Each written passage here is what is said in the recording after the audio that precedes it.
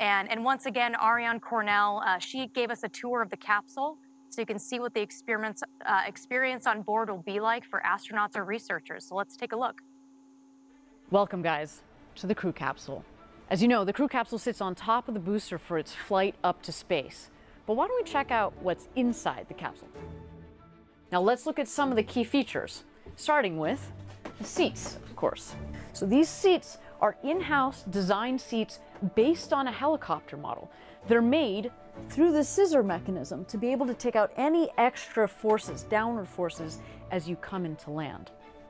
The other thing that you cannot miss when you come into the crew capsule, of course, are these big, beautiful windows. These are the largest windows that have ever flown in space. In fact, over a third of the capsule are windows. 6 seats, 6 windows. Everybody gets a window seat.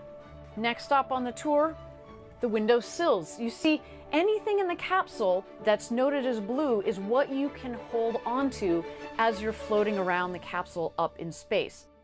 Last but not least, we've kitted out the crew capsule with a lot of cameras. We want you to be able to share your memories with your loved ones for years to come.